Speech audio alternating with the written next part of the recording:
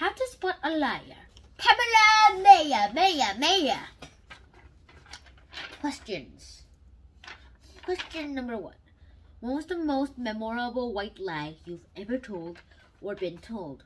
The most memorable white lie I've been ever told was that my classmate David, well, somebody called David, broke the earphones I have been using during music class. I mean, it didn't really have a big deal on it, but everybody was like trying to make me feel better. I was like, yeah, it doesn't really matter, but they think it really did matter to me. So I guess that counts as a white lie. I don't even know if it's a lie at all, because it's not really true. At least to me. I don't even believe it. Question number 2. Have you ever felt guilty for your life? Well, I've always felt guilty for lies, because, well, always whenever I lie about stealing something, at least to one of my classmates, I literally once I see a lie, I literally say the truth and give it back. Like this. I didn't say it was attack. And when that guy was going away, I was like, no, I really did it. And I give it back immediately. At least that's what happens most of the time. I was really good at kindergarten, but I'm getting worse and worse as I go older and older, and I think my voice is getting deeper. Question number 3. Do you have an acquaintance who lies a lot? What do you think about the person? Yes, by which I mean there's a guy that used to be here called Henry who always lied to everybody else, except his friends, which is a little bit awkward.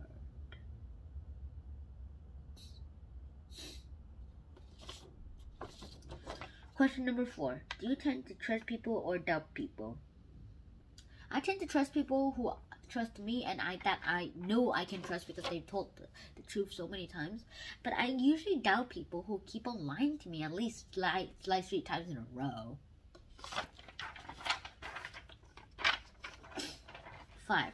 Have you ever suffered a loss because you trusted others? This answer is a little complicated. It's yes and part of no, because I tried making friends with a boy in grade 1 called Adam, and when I just discovered he was a bully, I guess you know what always happens once you discover that your friend is a bully. You need a little rest.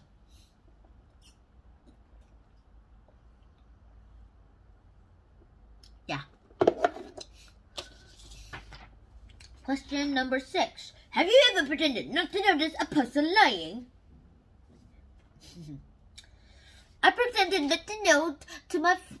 not to know about the lie that they actually say to my friends. My friends said to me, to my friends, just to trick them and use it as a surprise attack. Oh, they were like, give it back, give it. Come on, give it and let us win. And I was like, okay, I'll give it to you. I gave it to my friend Leo, but this is what happened. We put our legs together and we put under. I showed them that I had the ring thingy, and I put it under there, and then I grabbed Leo's hand and put it under his leg to me. He was able to touch the ring, but I didn't give it to him. Instead, I made him, and instead he put something in his hand, hid it, and put it in his pocket, and he ran away. Well, one of my friends were able to go over the trick and ran away from them, but then, well, my other friend was able to not to be able to see the trick. So I just ran away. Yeah! And the other friend, however, was too stupid to even notice that I was running away. Wow, stupid friends. But I still like them. Alright? Question number 7. What do you think it means that people are willing to give a liar what they're hungry for? Do you agree with this idea? I think it means that people are tricked into willing to give the liar who tricked them into giving what the liar actually wants. So that everybody just has some of the things they want. The liar gains an advantage of what they want with lying.